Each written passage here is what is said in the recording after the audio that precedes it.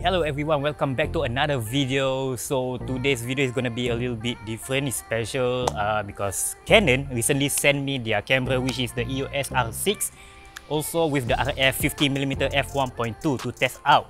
So I've got this camera system for 1 week and I'm about to test on some occasional events and stuff. So let's get started. Okay, so currently this video is recorded with the Canon EOS R6 and the 50mm F1.2 shot by Ismin, and we are about to test some of these shots handheld for now, as currently he's doing it handheld, but later I will be using a gimbal. Okay, so currently I'm using a servo focus, and also the focus zone is face tracking. So I'll be walking around, and sometimes if you are not able to capture the eye or track the eye, it will capture the face, or sometimes when I turn back, it will actually focus on the head. There will be a square box on the head, the face or the eye, depending on the subject. Sometimes if you are wearing mask, it can also track your eyes. So yeah, that's one good thing about the current technology that Canon has been updating. So for today's agenda, we'll be doing some videos on the Ronin S2. It's currently going to be dark soon, so I'll be using the mostly shot at f1.2 to get some b-rolls of some natures or whatever elements that I can find over here. So let's get started.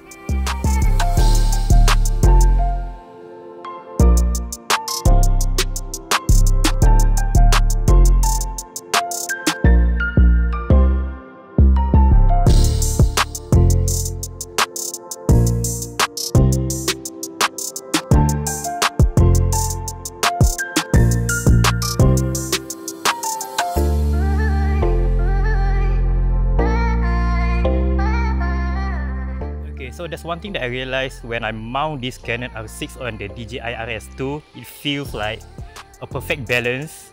Like you don't really need to fine-tune a lot of things, and also for this video that I'm shooting right now, I'm not gonna add any post-stabilization, so you all can see how it looks like right out of the camera, because I feel that there's no sudden jerking like up and down or left and right. Yeah, it's like really smooth when I'm doing an orbit, especially with a 50mm. So of course I'm currently activated the IBs on the camera body, but yeah, there's no OSS or any stabilization on the lens itself. What I'm gonna show y'all is all the raw footages with some color grading maybe, but no stabilization or anything.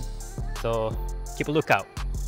Alright, so currently I'm shooting a lens flare for my mobile phone, so I'm gonna test how it looks like if there's like any flare, flashlight, or you know, direct sun.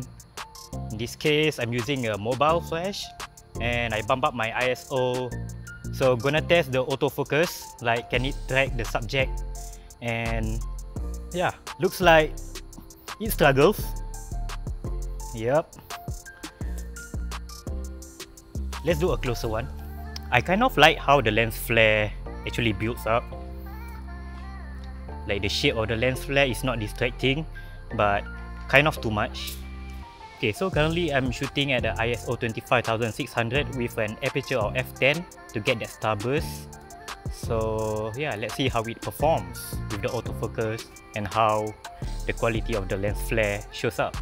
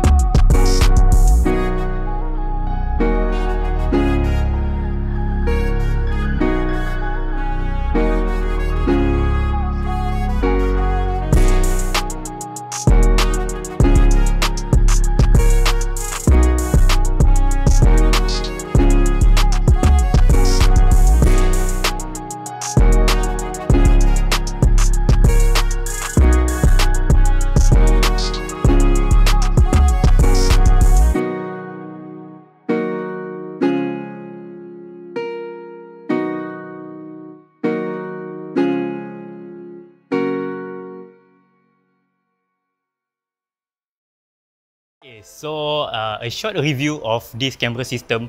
From what I realized, that I feel the stabilization is quite good, especially when doing orbiting shots, like from left to right, that half semicircle thingy. So with a 50mm, I actually didn't get a lot of robotic or jerky kind of move, like up and down or left and right while you are panning. So yeah, I really love how the stabilization works. Also, with the autofocus, I feel like it's general for most cameras that sometimes it goes hunting when it's low light. But with the face tracking on, I actually realized that it actually works really well. Like, it's comparable to Sony, or sometimes slightly better than what I'm using right now, the Sony A7IV.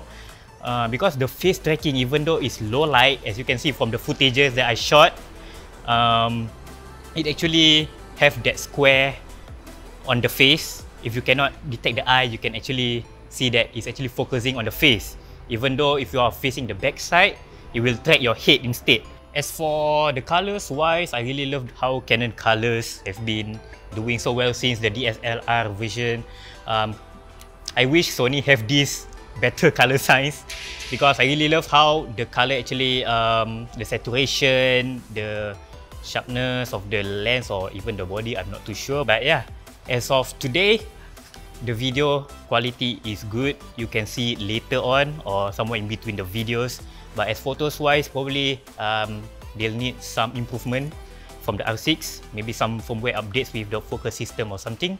So yeah, that's all for today's test. Alright guys, so to conclude the R6 review, I would say that this is actually a good, I wouldn't say it's a beginner camera, but it's an intermediate where you can actually get good qualities in terms of the features, technologies, AF, tracking and all those kind of stuff.